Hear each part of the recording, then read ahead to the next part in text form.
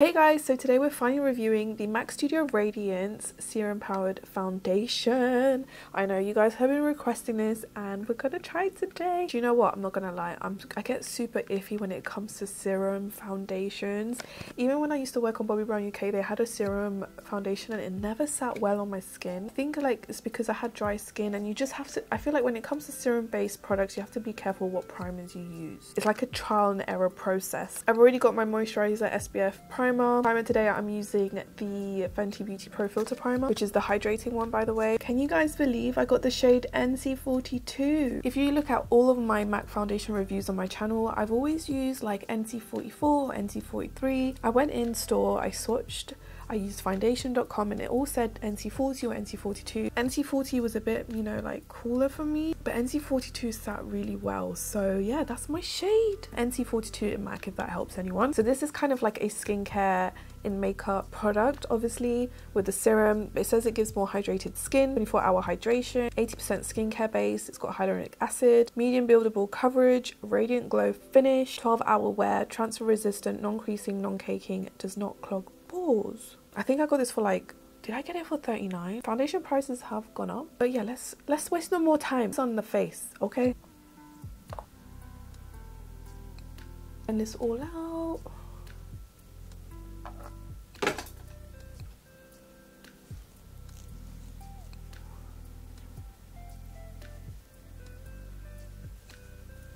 How did I get away with wearing NC44? I don't know, because this is like already on the warmer side. I honestly don't know how I got away with it. But you know what, this is sitting really nicely, but you can tell like it's already oxidized.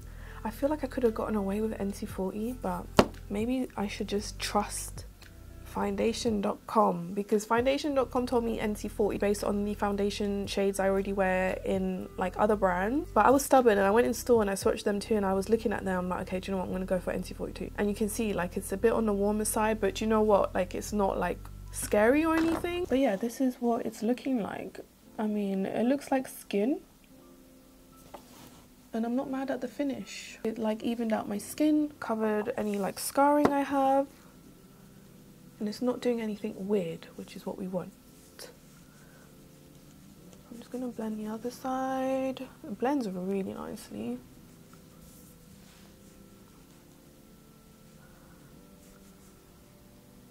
I don't like to put too much foundation on my forehead.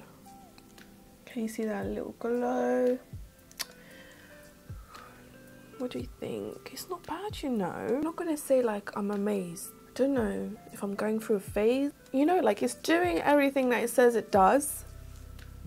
It doesn't feel sticky, it's already set. My skin doesn't look dry or flaky or anything, it doesn't look cakey. Just bear in mind that it does oxidize. It definitely oxidized, but it's not like scary. It's not like orangey or anything.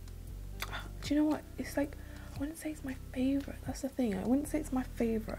It's just a bit, you know, a bit, Okay, let me... I was like this in my other video, and I'm just like, it needs to wow me. It needs to wow me. But anyways, let me finish the rest of my makeup and I'll be right back. Okay, makeup is now done. I did the same look as I did in my previous video, so if you guys want to know how I got this, you can check out my last video, because I actually filmed this for Instagram, because so many of you guys asked on Instagram like to show a tutorial on this, so I just did a dedicated eye tutorial.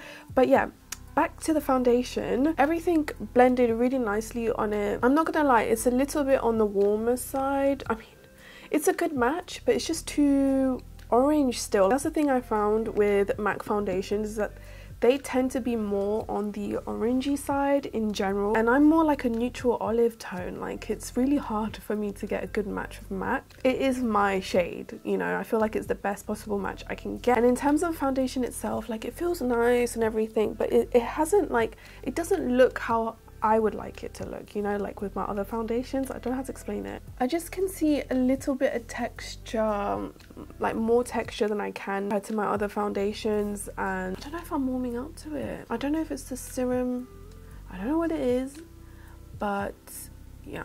I know it looks good on camera, but you know when you're just, you know when you just like how your foundation to look, and trust me, with all the foundations I've tried, I know what I like. And this is not like there for me, unfortunately, like so far, if I'm being completely honest. I can say, yeah, this looks great, and you know, like, and it is good, but I'm just saying it's not wowing me. It's not doing what my other fave foundations do. I'm just seeing more texture. That's the thing. I don't know. You guys tell me. You guys tell me if this looks good, but will I go out with it? Yes. Did it apply really nicely? Yes. No smile lines so far. The shade match is as best as it could be. Like, so far I'm rating this like a 6, 7 out of 10. But you know what? We're gonna put it to the test. So it's currently 1:15. Oh my god, time has flown by. It does look good, but do you know what, like, do you know what I mean when the texture? I don't know. So yeah, I'm gonna keep this on till later today and we'll just see what this looks like. Hi guys.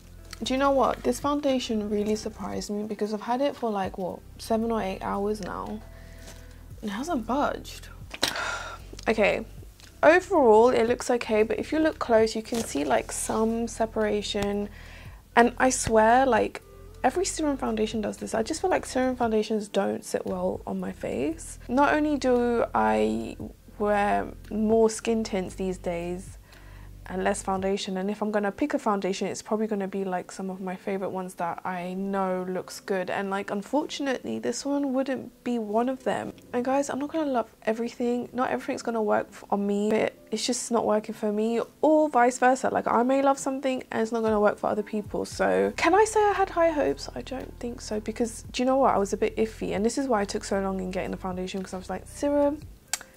I don't know if you can see like the separation on my chin.